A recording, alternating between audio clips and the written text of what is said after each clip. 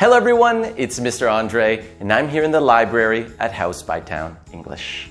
Our story for today is Doors in the Air, written by David Weale and illustrated by Pierre Pratt. Let's open the doors to your imagination with this incredible story. Doors in the Air, written by David Weale and illustrated by Pierre Pratt. Read by Mr. Andre. My house has a roof to keep out the weather and walls on the sides to hold it together. Windows for light, closets for clothes, a spooky old cellar where nobody goes. 3 beds, 1 tub, some tables and chairs, and a small place for brooms tucked under the stairs.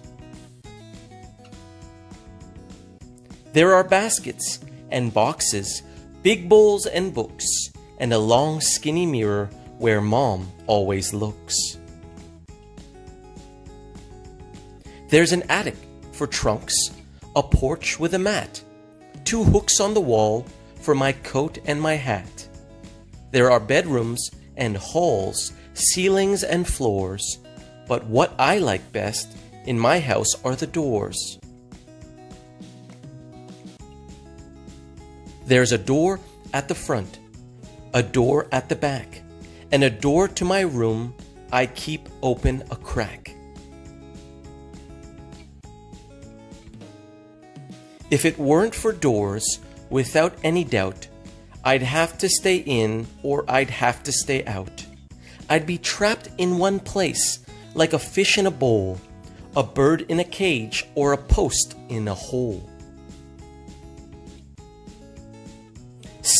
Stuck, that's what I'd be, stuck in one place like a tamarack tree. But doors open wide to let me pass through, like rain down a spout or smoke up a flue.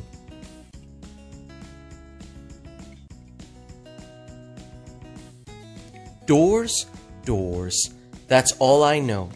Look for the doors wherever you go. Just close your eyes tight and reach out your hand, then slip through a door to a faraway land. Doors in the darkness, doors in the deep, a door to your dreams when you drift off to sleep. The dream doors you open, so tall and so wide, are doors to the castle you have waiting inside. Doors are super surprising, splendiferous things.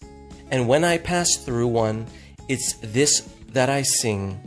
Oh, sesame, sesame, east of me, west of me, sesame, sesame, snap.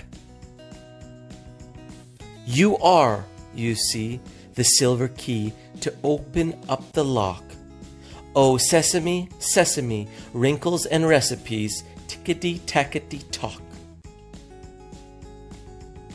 Doors in the air, doors in the air. There's one over here and one over there.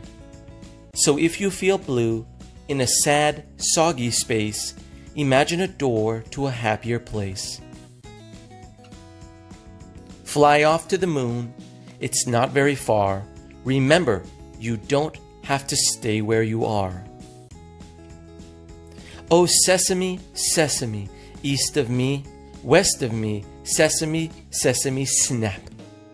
You are indeed a silver key, so all you need to do is open a door to a shimmering shore and go sailing right on through. The end.